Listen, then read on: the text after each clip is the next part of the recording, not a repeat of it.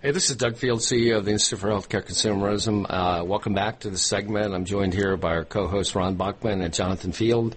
The topic of this segment is that ever-popular private exchange discussion. And joining us to lead that discussion with us today is Brian Clay, Director of Private Exchanges with Krauter Company in New York. Brian, good morning. Good morning. How are you? Good. Nice to have you here. Thank you. Thank you for having us. Hey, can you start out by giving our audience just a brief background on Krauter Company and your place in this space? Yeah, absolutely. So Krauter Company, we're a boutique brokerage. We handle employee benefits, property casualty, management liability, overall risk management for our client base. We're headquartered here in New York. We've got 10 offices across the country. Okay. And we define our client base truly as middle market with an average employee count of 100 to 5,000 lives. We have some larger, some smaller, but that's really our core business. Also, a large part of the business that we do is within the private equity space, helping our clients manage mergers and acquisitions activity. And then myself, here within the firm, I'm focused within the employee benefits practice. Specifically, I'm the Director of Exchange Solutions for Krauter Company. So I've really been tasked with analyzing this market, the emerging market of the private exchange space, and really looking to define Krauter Company's strategic approach to that space. Well, welcome to the Wild Wild West, Brian. Exactly. Yeah, give us your view of what you see across the private exchange space right now. Yeah, I think you hit the nail on the head. It really is. It really is the Wild West. It's very much an emerging market. There are close to 100 players out there right now, sort of jockeying for position within the space.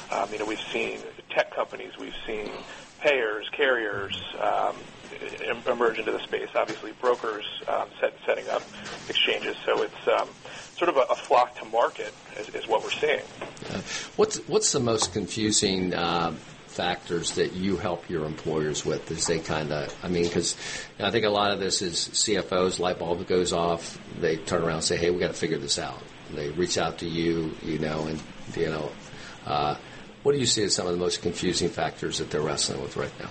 Sure. I think one of the first question marks is, is this a single carrier exchange? Is this a multi-carrier exchange?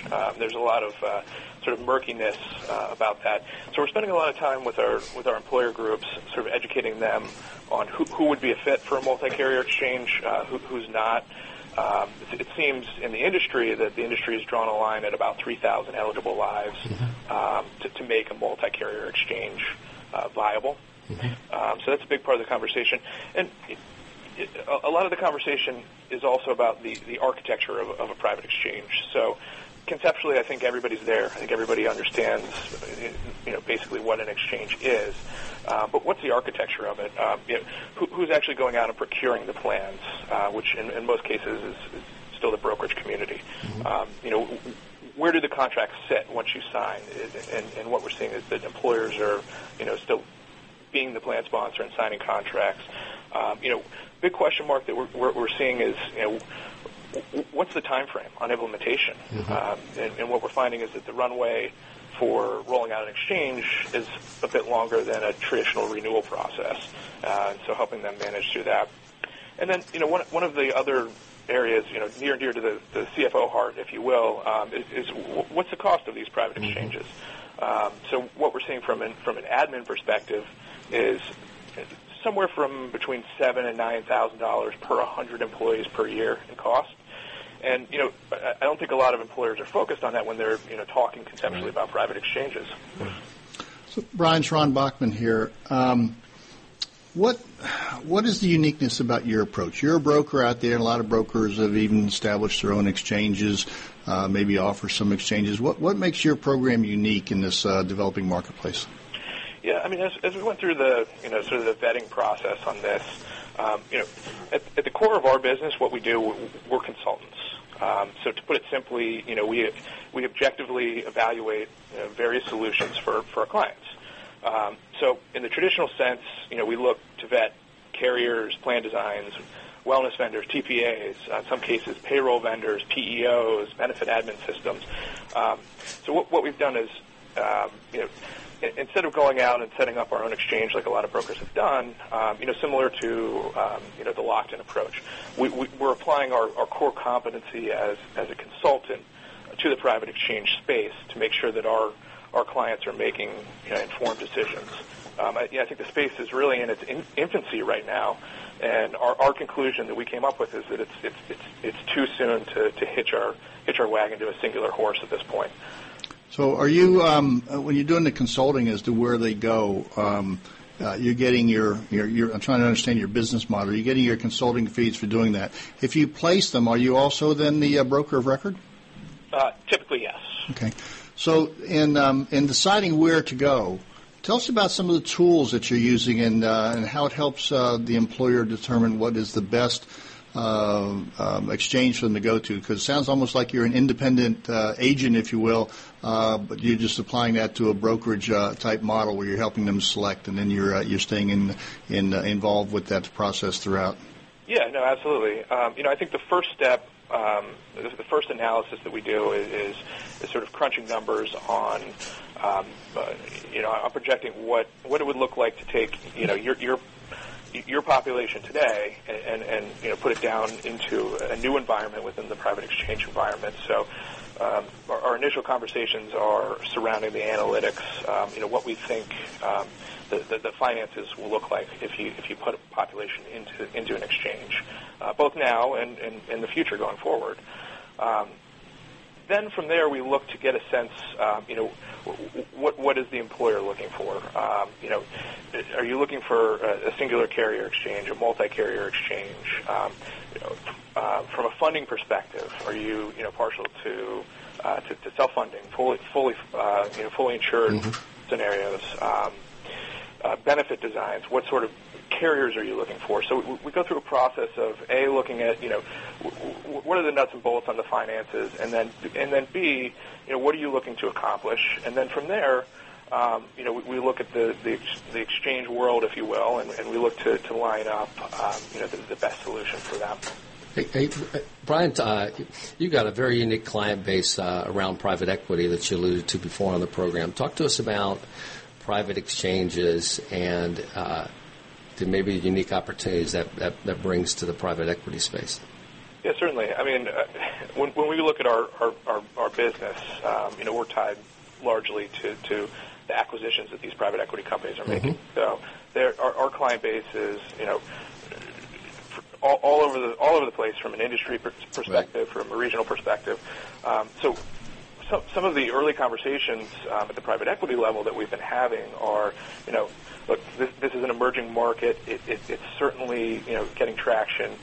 Where can we apply this within your portfolio of companies to start fixing your costs? And at the end of the day, the idea of going into a defined contribution scenario with a fixed budget for the employer, and then the private equity firm that sits above that group or that employer is very attractive. So we're definitely getting a lot of eyebrows raised in the private equity space as we watch this market emerge.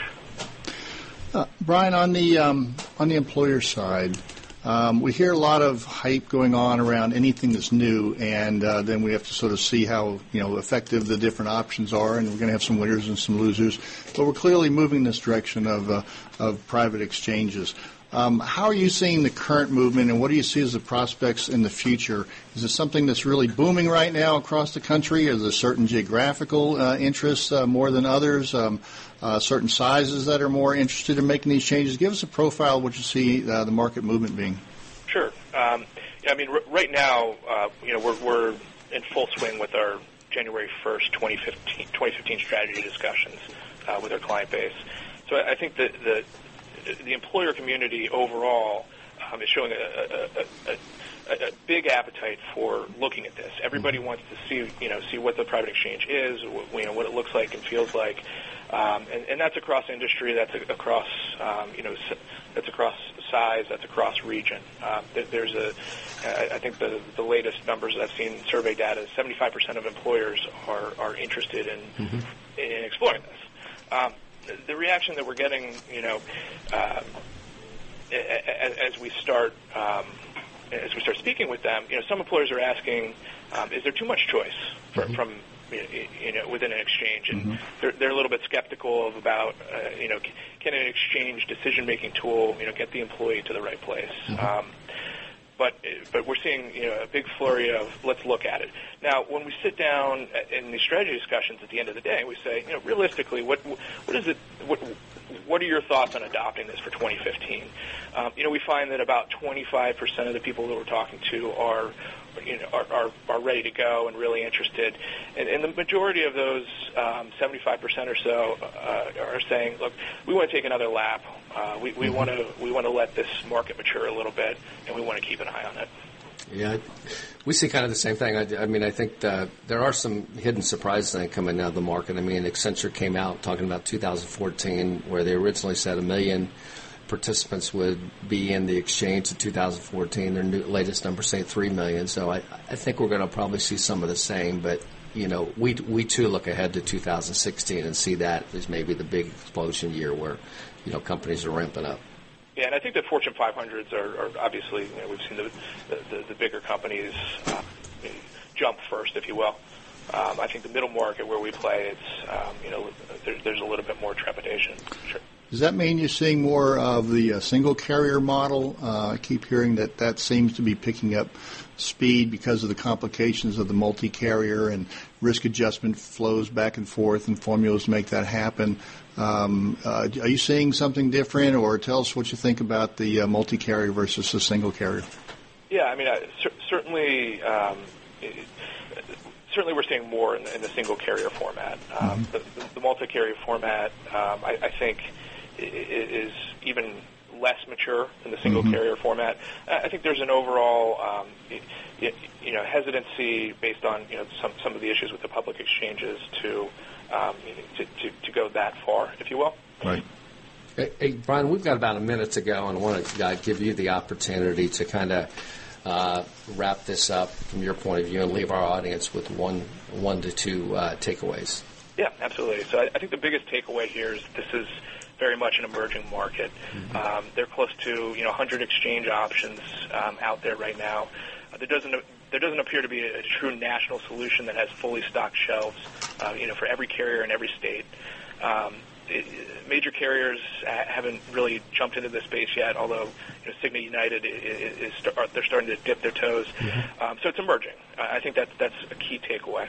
I think from an employer perspective, the success of an employer's ability to the success of an adoption of a private exchange is based on their ability to pick the right exchange. There are many criteria to consider: funding, plan selection.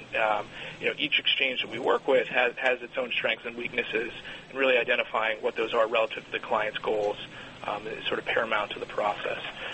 And then I think the last takeaway that I'll leave you with is that adopting an exchange doesn't excuse an employer from the challenging aspects of managing a benefit offering that exists today. There's still a need to manage claims, ensure compliance, communicate with employees, maintain competitive contributions, manage the employer spend. Those all still exist within an exchange environment. That's very well said, Brian. Hey, really appreciate you taking time out of your day with us today. Great segment. Have a great weekend. And to our audience, stay tuned for the next segment of Healthcare Consumerism Radio.